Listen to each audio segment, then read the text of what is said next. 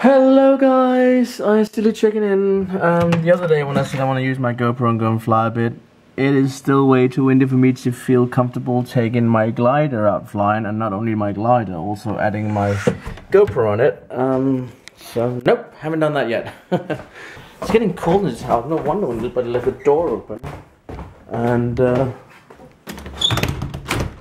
Paul is using the baking machine. He hasn't started, has he? No.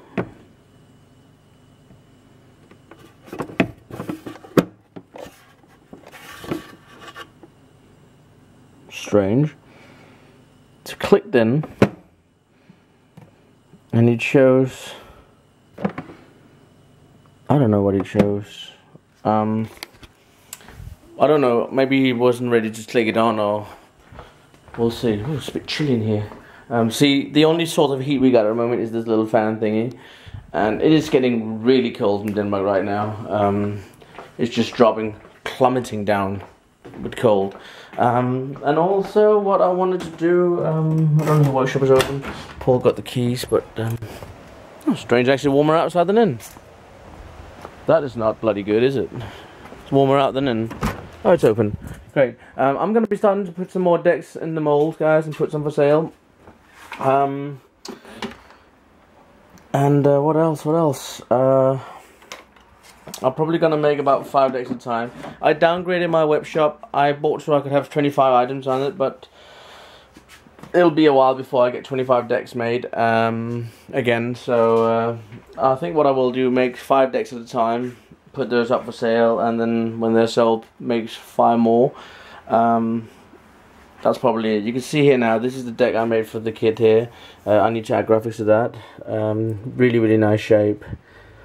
Really, I mean, I'm very excited about how my decks come out now. They are a great shape, and they really are nice to ride. I enjoy riding mine. This here's a 4-ply, and you guys can order custom made decks. Like if you have a graphic you want to put under, I can do that.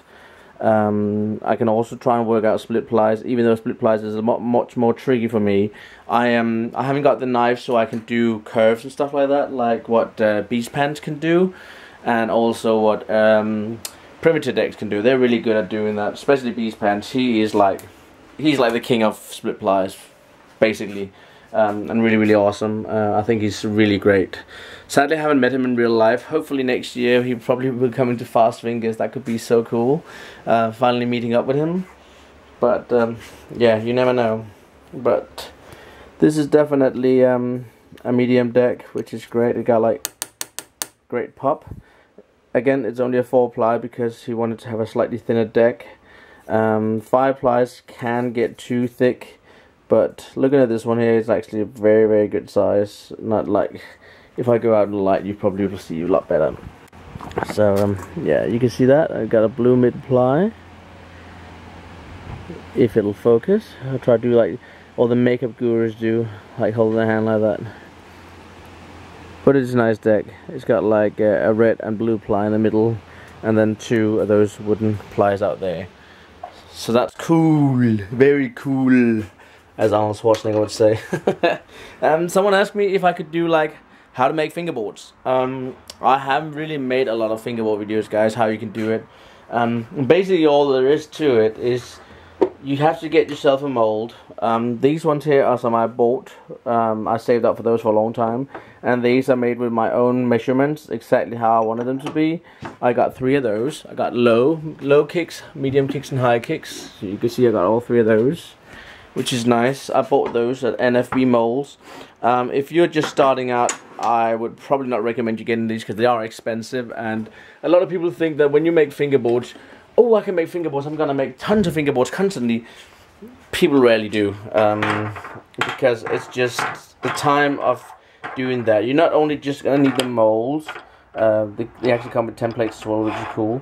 You're also going to need some sort of sanding device, unless you're going to do it in hand, which takes forever. But this is my sanding device, an old lathe, which one of my mates has made like this nice thing, so I can use that. You're also going to need a drill press to make sure your hole is going to be even, and also your countersink. You're going to need glue, which is like normal. You're gonna need veneer, which you got there, which can be very hard to find. I mean, you need to get the proper veneer. Like maple is like the king of veneers, but you can use other grains and stuff like that as well. There are some veneers which are really soft wood. I wouldn't really recommend using those because it's just making the stuff really soft. I mean, you can take a deck out of the mold, and even though it's dry, you can like twist it, like you can like hold in each end and you can warp it, even though it's completely dry. That's because it's softwood, so that I would not recommend you using. Look for hardwood veneers and make sure you don't get too thick. Test it out by putting on top of each other. You can even try and make a deck to figure out the thickness of them. You don't want to have too thick decks. If you get like veneer which is really thick, only try and do 4-ply decks. And remember to cross ply. When I say cross ply, you can see here that this wood here, the grains grow that way. Alright, cross plies means you run one layer that way, is usually the bottom and top, and you put one the other way, so you have a piece where it's like this but cut that way, so it's gonna fill the whole thing but the grains go that way. And then you put another piece if you're gonna do 5 plies, and then another piece, and then top piece. If you're gonna do 4 plies, I suggest, I might be wrong on this, but this is how I've done it, this is how this is made as well, that the bottom and top is like the grain like that, and then 2 middle plies are like that. And this is one of them. It's like really strong, and it really works well. Then again, people can, if they want to try to make it the other way, you can do that. It's just completely up to you entirely. But I will say, to get started making fingerboards, instead of buying these molds, you can make molds like these, which I have made. This is just 1/2. I can take the complete one out, so you can see here. These are handmade completely from scratch. And I got like, what, 1, 2, 3, 4 molds in here. This is like the very first molds I made. These are like, basically started out like a tech deck or something like that. And then you made them wider and stuff like that. So yeah, and you can even see the holes where to drill. I tried to make those as well, and I did that by not putting tape on the tech deck, and then making this whole thing wider. It works fine. It's still a good mold. A little bit thin, so the decks will be only about 29mm wide, but it still works. And not everybody wants to write 32mm. So, rambling for a long time. So definitely, a lot of fingerboards will come up eventually for sale very soon. Keep an eye on the website, which is Micah's on Big Cartel. Yeah. I'm tired. I don't know why. Let's have a look. Can't see anything, but I can hear it's going. So apparently what I've done is actually made work. It's got 2 hours and 15 minutes till it's done. So you can't see it. Have I got my flashlight anyway? Oh, I got this one here. That'll do. Let's have a look. Ooh, it's a dough, look. It's actually stirring a dough. That looks better than I actually thought it would. Cool. Alright, so the bread maker is done, and we're taking out the loaf, which is cool. That's the tray which everything was baking in. And we made a sear batter, and look, it looks really nice and still very warm, but it just looks really good. And it also tastes like sear batter. It's got a nice crunch to it. I'm only grabbing these edges here. Ow. But I can't wait to try and have some of it. It's like a really nice loaf of bread. You can see where the hook are. That's where the hooks go in for those 2 things stirs around. But yeah, nice bread. Pitch black outside, but I'm taking Madam out for a little walkie. And you can always say like this, Sally, do you want to go for a walk? Come on. Yeah. What? Are we going out? Yes, we are. So I better get going.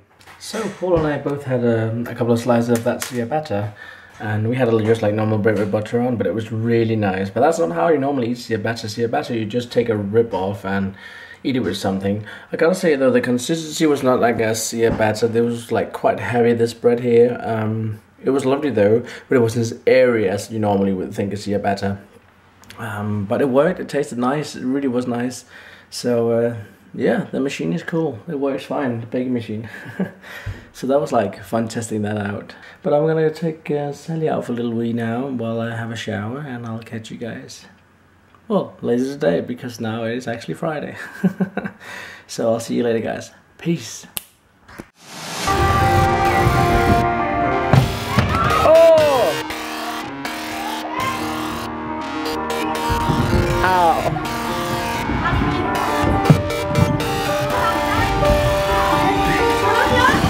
Rolig smerte.